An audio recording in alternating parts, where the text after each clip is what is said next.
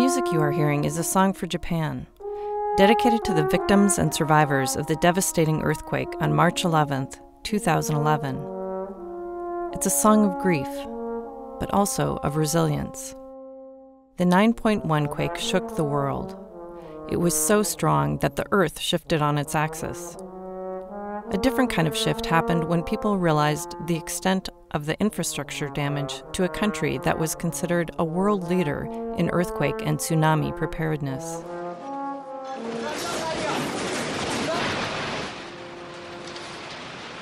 Ibaraki Airport was shaken violently. Part of the ceiling of the terminal building fell. Within 30 minutes, a tsunami hit the coast. From higher ground, bystanders watched in horror as 30-foot waves poured over seawalls, causing unbelievable destruction.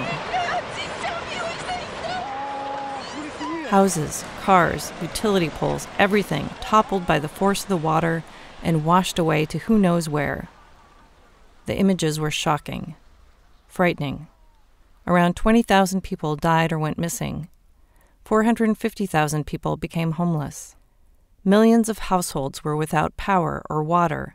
The loss of power was catastrophic. 3 nuclear reactors overheated when the backup generators were taken out by a tsunami, causing a nuclear disaster second only to Chernobyl.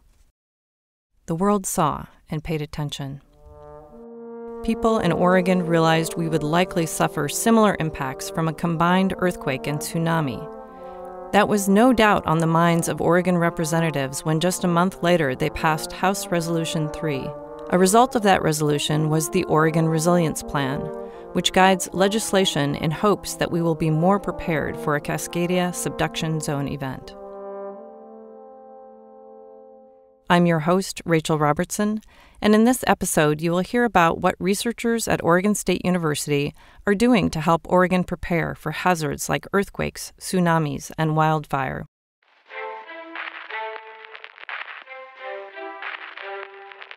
From the College of Engineering at Oregon State University, this is Engineering Out Loud. For the first part of this episode, I talked to the Dean of the College of Engineering, who is one of the many volunteers who helped guide the Oregon Resilience Plan. During his career as a researcher, Kearney Dean of Engineering Scott Ashford did groundbreaking research in geotechnical engineering for earthquake hazards. I mean, literally, groundbreaking. My specialty is using explosives to induce liquefaction in the ground and then carry out full-scale testing. And it was super fun, great part of my career. Working with Caltrans, we actually had the opportunity to, out at Treasure Island, to use explosives to liquefy the ground several times and do great big pile foundation load tests while the ground was liquefied. And it was the first time anybody had ever done it. It was super exciting, and we actually were able to go all over the world and repeat those tests in different types of soils. Caltrans is the California Department of Transportation, and that research was conducted at University of California, San Diego, where he was a professor. In 2007, Scott came to Oregon State to take on the role of school head for the School of Civil and Construction Engineering. And then, in 2014, he was named dean of the college, which opened up new opportunities for him.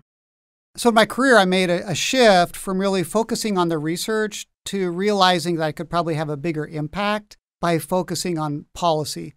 I think my research background gave me the credentials for that, but then my role allowed me to have, I think, a bigger role in public policy. And a lot of that was really service to the state of Oregon on helping develop policies for really mitigating the effects of the upcoming Cascadia subduction zone earthquake. One of his roles was serving as a member of the advisory panel for the Oregon Resilience Plan. Even though Scott was well aware of the consequences of an earthquake, the experience on the committee gave him a different perspective. You know, one of the things we got to do was really talk with each one of the groups developing the different chapters of the plan. And we had talked with the group made up of utilities that are in charge of getting electricity right to the people. And there were some parts of the state that were going to be without power for months. And even in the Willamette Valley, there's going to be communities without power for weeks, right? So, okay, we saw that. The very next group to come in was the banking group, right? And the charge for banks is that they will have money available within 72 hours of some sort of natural disaster.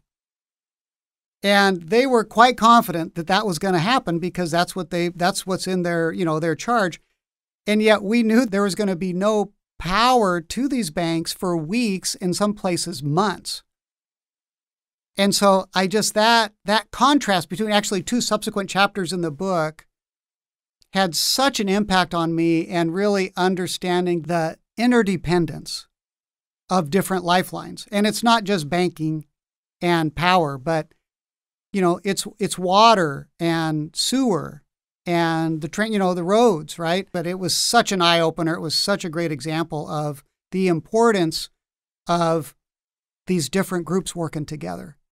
150 volunteers contributed to the report, including experts in energy, business, transportation, communication, water and wastewater systems, and they ended up with a plan that maps Oregon's policy and investment priorities for the next 50 years. But then what? The challenge with the Oregon Resilience Plan was that there were 140 different recommendations. And for the state government, the governor's office, the legislature, where do you start with 140 recommendations from a group that you commissioned and that are all probably needed? They're all good ideas. So what happened next is that the legislature created a task force for the implementation of the plan, and Scott was asked to chair that task force. They boiled down the list to 10 of their highest recommendations, and then the legislature started taking action. We recommended that the state establish a resilience officer that reported directly to the governor and really had oversight of all the different agencies. It was very important not to have the resilience officer sit inside an agency, because they would not then have really clout to get anything done with the other agencies. So resilience officer reporting directly to the governor, we got that in. Another recommendation that was really important to him was funding to speed up the process of improving K-12 school buildings to be more structurally resilient. It would take decades and decades at the rate we were going to get all the schools retrofitted. And so with recommendations from the task force, the state legislature passed bonding to allow that work to happen actually right away and get it done to improve the resilience of those schools. Scott is also proud that they were able to bring awareness to the critical role of the Oregon Department of Transportation and start investing in a resilient transportation system. I mean, if you look at that Cascadia subduction zone, there's many parts of I-5 that become impassable. And the main north-south route through Oregon becomes Highway 97, which is over in central Oregon. And everything depends on transportation. Even getting the repair crews out to bring back electricity and water and natural gas to folks depends on the transportation system. Having a lifeline route to the coast, they get hit with the double whammy, right, of a magnitude 9 earthquake followed by tsunami, and most of the routes to the coast become impassable. And you got to be able to get relief supplies to the coast. And so highlighting the importance of the transportation system. Scott's experience with the Oregon Resilience Plan sparked an idea to create research focused on projects to mitigate damage to infrastructure in the Pacific Northwest.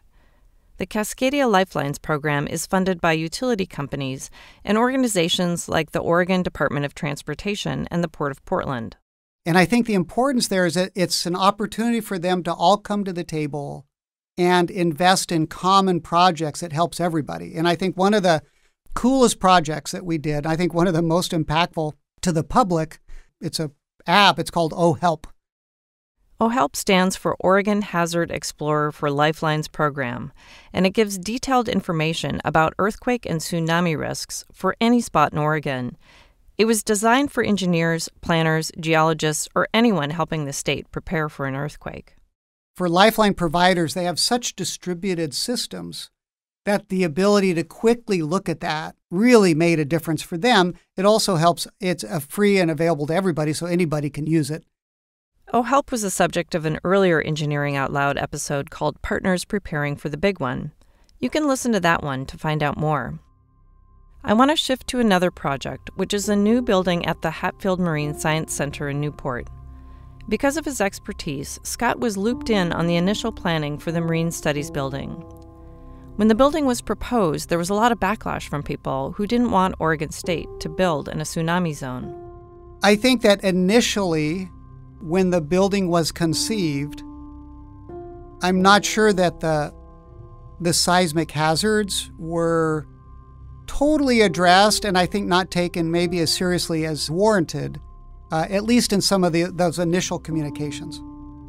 And so there was quite a bit of controversy, especially with, I think, how the university maybe started out with the project.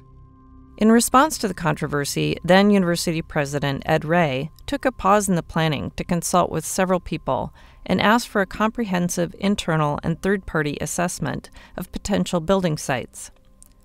Based on the results, the university decided to build the Marine Studies building on the Hatfield Marine Science Center campus, which is in the tsunami zone.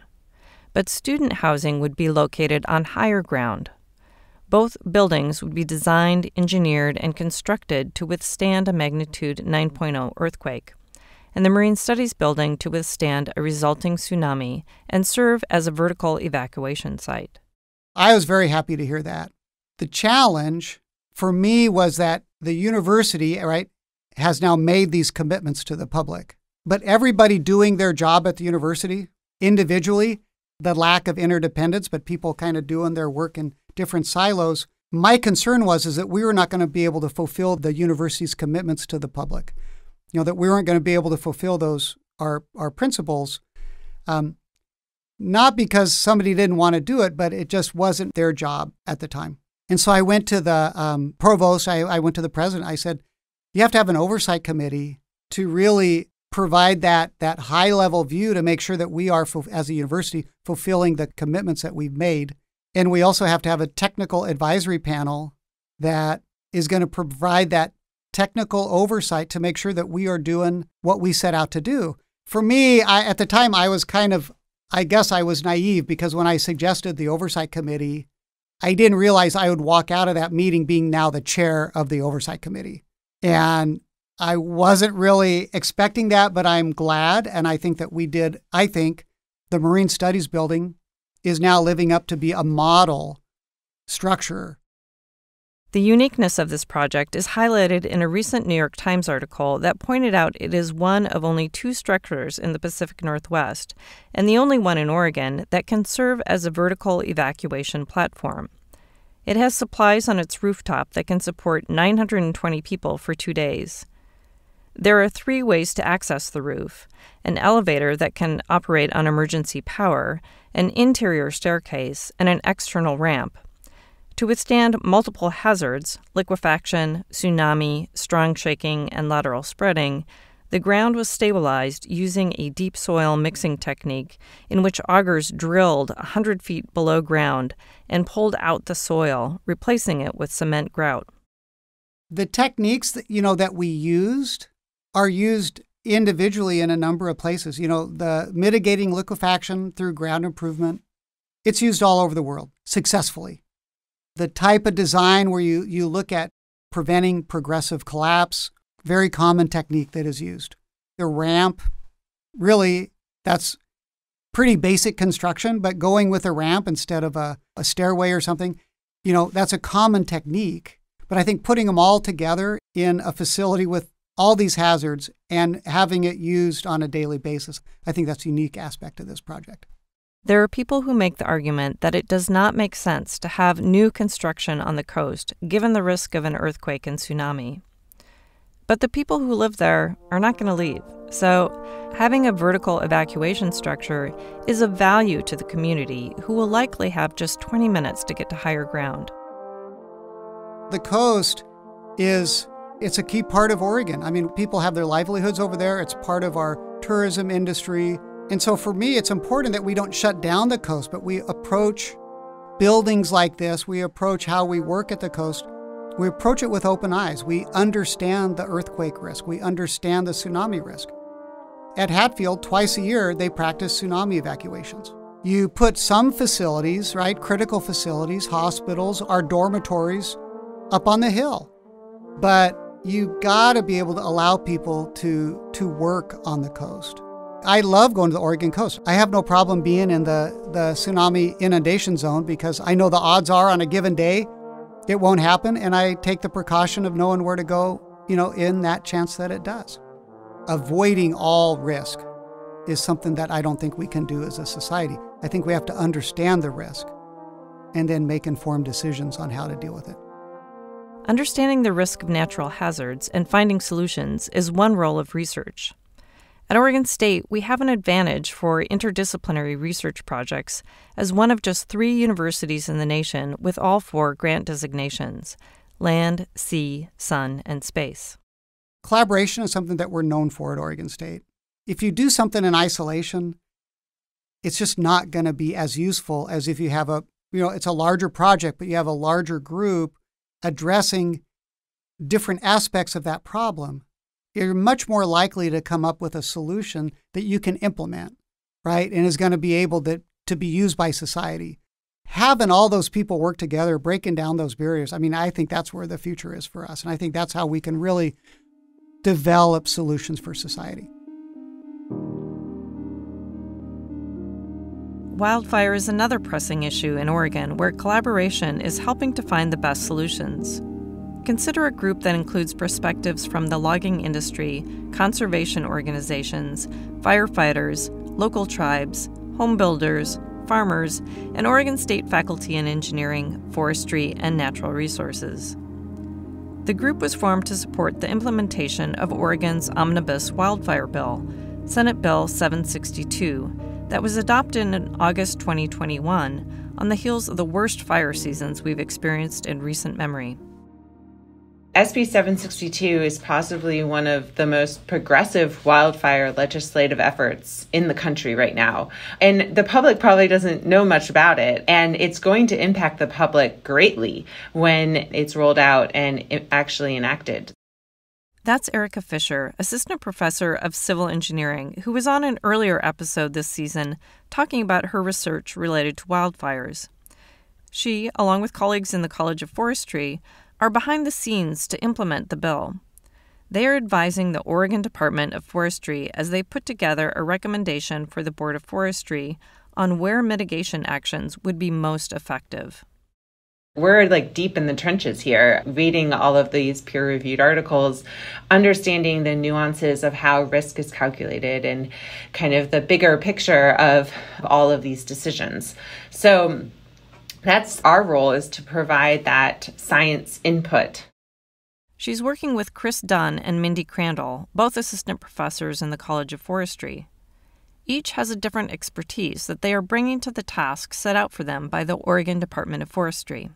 They requested Oregon State University to really lead the analytical process, and that included the development of a wildfire risk assessment, the defining and mapping of the wildland-urban interface across all lands in Oregon, and then as well mapping the social vulnerability and economic distress of our communities to help inform many of our mitigation actions that span from the wildlands into the individual home. And it certainly gets into that built environment.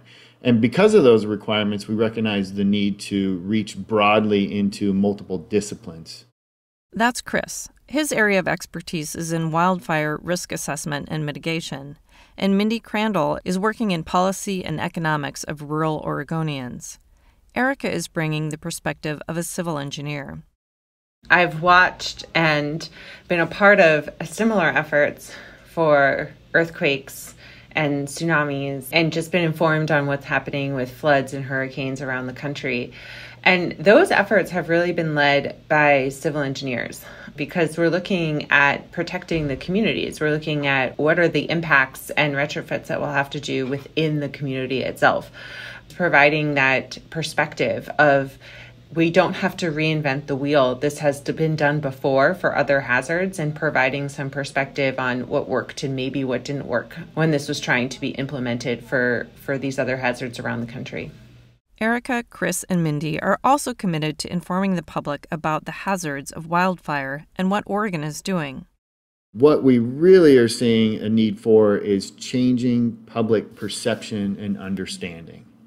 The policies are largely there to do what we need to do.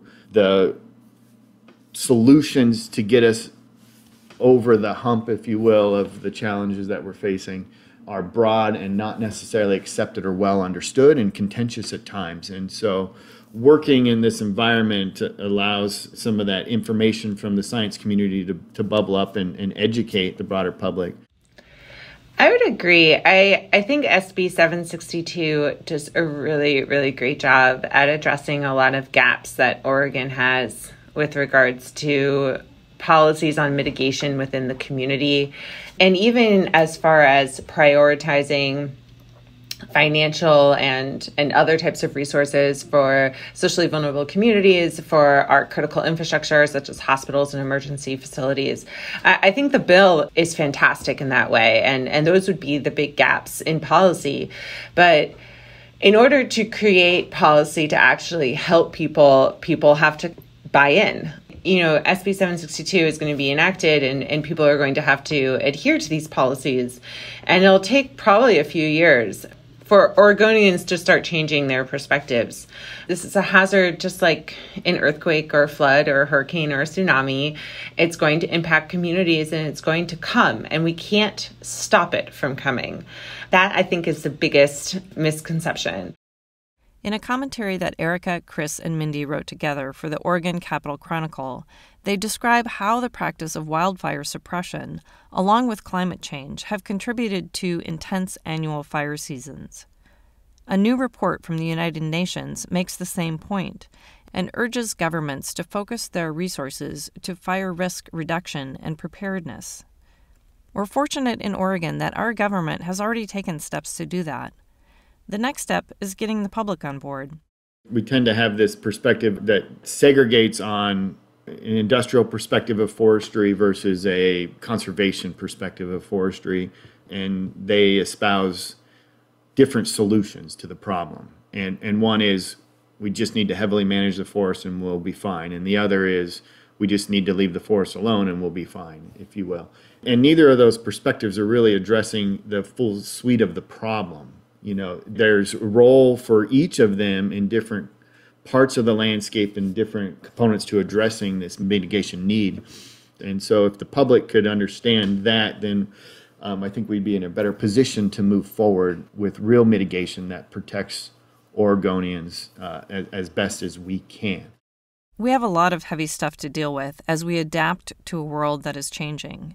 And it's comforting for me to know more about how people from different organizations and perspectives are working together to find a path forward as we face new hazards.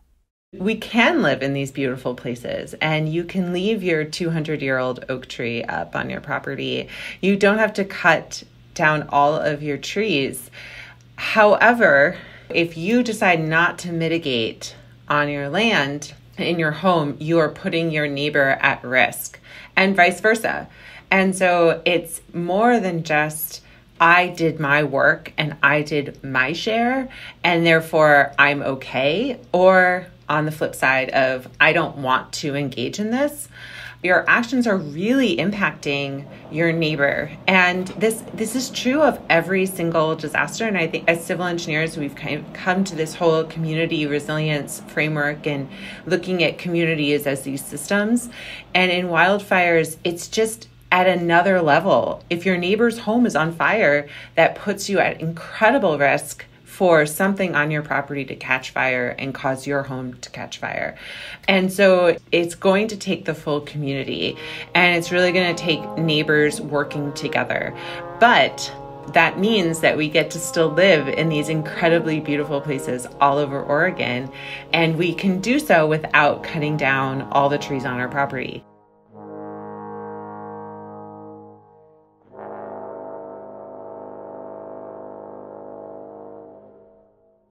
If you want to learn more about the natural hazards in Oregon, what the state is doing, and how to prepare, I've collected some links for you that you can find on our website at engineeringoutloud.oregonstate.edu. This episode is the last in our season on engineering for natural hazards. It was produced by me with audio help from Will Havner and the support of the whole podcast team. Majid Badazadigan, Johanna Carson, Steve Franzel, Keith Hautala, Stephen Wynn, Joseph Noonan, Chris Palmer, and Owen Perry. Thanks, guys. The intro music is The Ether Bunny by Eyes Closed Audio. I'd also like to recognize our colleagues across the street in the Faculty Media Center, where we have returned to make audio recordings. Many thanks to Amy Hunter and Ed Ostrander, who have helped us get quality recordings while staying remote from each other.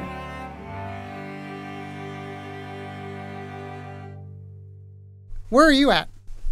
Are you like right next door? In a booth next door. Okay.